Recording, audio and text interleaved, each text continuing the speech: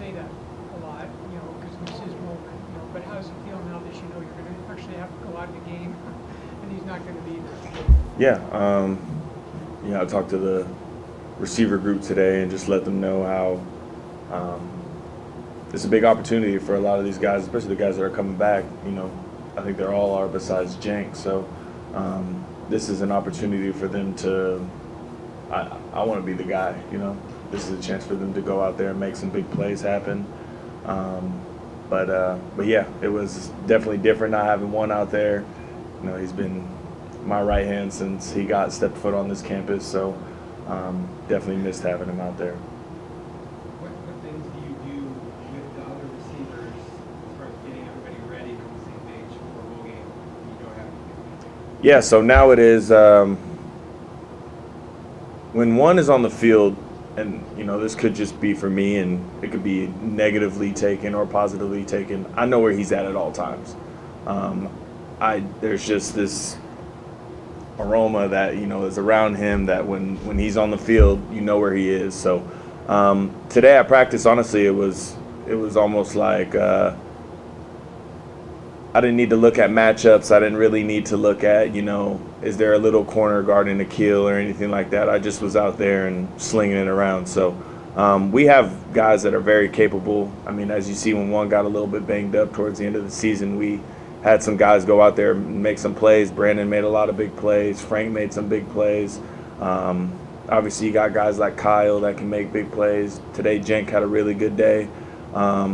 T-Chat's getting back rolling. He's been banged up all year too. So we have guys that can make plays. And now in this bowl game, it's just going out there having fun, throwing the ball around, just playing ball.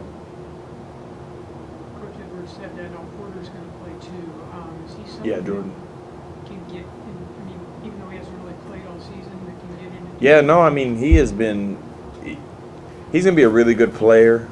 He reminds me a lot of, not their style of play, of Kyle, and it's the mental aspect of the game, how he approaches the game. He's very shy kid, doesn't really talk much to, besides his best friends or whatever, but he just handles his business. He comes out, he works hard, he listens when coaches tell him to do something, and he's always coming up to me and asking me how he can run a route better or, what I'm looking at. So he's going to be a really good player here, and I'm looking forward to seeing his career really take a jump start after this game. So, yeah.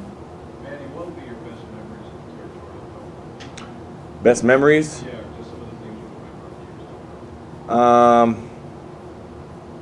I just think after seeing that kid miss that field goal, I instantly got teary-eyed just because it was such a special moment. Those moments don't happen very often, so that was a pretty special moment. I would honestly say, out of the whole series of my 3 games that I played in, just the whole sequence of getting the fumble, going out there, having a pass play call. We were taking a shot at the end zone because it was a turn of events, and I said, "Bump it." We got best back in the country. They're going to roll the coverage to the field, let him do what he does. I checked off to a run play, and he scored, and it was kind of like, for me, it's like a movie. I visualized that, and when I go back and I see it in my head, I see it like a movie. So it was definitely very, very cool to be a part of.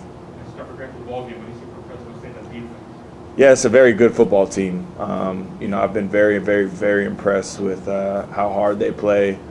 Statistically, I think this is the best defense that we're going to face all year long.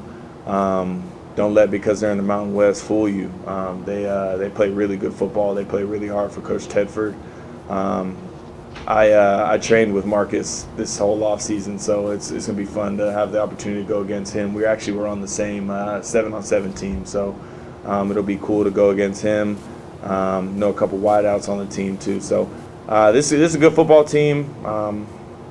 They're going to play man. They're going to play a little cover 3. Show you some quarters here and there. But they're, like I said, they remind me a lot of San Diego State in terms of just their effort and how hard they play. And it shows. It shows that if a guy looks like he's running down the field, you're going to see 10, 11 other guys running down that field chasing him. So It's a group of guys that care, and they're going to come out ready to play. They're playing for, this is to go, what, 11-3 for them? So this is huge for them in their season, and you know, I know they're going to be ready to play, so we'll be ready as well. I have been so over the emotional roller coaster that this whole last home, last away, last territorial, last bowl game now. I'm very over the emotional roller coaster of it all. But I definitely am enjoying these last couple weeks. It's been awesome to be a part of this football team. I stood up in front of our team and told them how this is probably the most proud I am to be the quarterback of a football team this year since I've been here. So it's been a very fun year. I look forward to going out the right way and just go out there and have fun. And I've enjoyed this process so much. So the team knows how much this means to me. Do you feel like really good programs Yeah. I think that I think this place is really going in the right direction.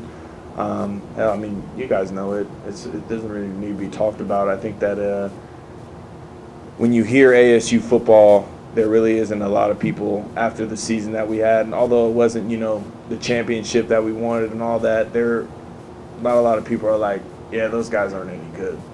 When you hear ASU football, you think that's a very good football team. There's not a lot of teams that when we walk into a stadium, they know we're going to come ready to play. So I think this group, the seniors that were up on the stage the other night, we put a lot of hard work and dedication into this program, and I think with Coach Herm and the leadership that's here, it's definitely in the right direction, and I'm looking forward to seeing some of the recruits that they're getting. It's been fun to be a part of that. What do you think will be Nick Neal's greatest contribution to the program or his legacy? All the accolades, all the number one this, number one that, superstar this, superstar that. Never once did he act like that when he walked in this building, and I think that's the legacy that he'll leave here, is that he never abused being a superstar. He never abused being the best player on this football team. He never once took this game for granted. Like Coach Herm was saying, and I was back there listening to him, he is definitely somebody that knows that football isn't just something he plays because he's about to go make millions, or you know, there is no, what's the word I'm looking for? There isn't just one thing that, you know, he's looking forward to in terms of I'm sorry, I'm blanking on the word. Materialistic things. Like, he's not in it for materialistic things. He plays this game because he loves this game, and he plays this game because he knows he has an opportunity to provide for his family in the future. And when you have a guy that shows up to practice every single day with that type of attitude and that mindset, good luck stopping that type of dude. So that's the legacy he'll leave here. Do you like the idea of this bus trip out to Las Vegas? Herm was saying that it could be a little bit of an adventure. I'm gonna throw my little Bose Pure Sport headphones in and zone out. So I'm not a big fan of car rides, but I mean, it'll be fun. It's always fun when you go on trips with teams, no matter if it's plane, bus, whatever it is.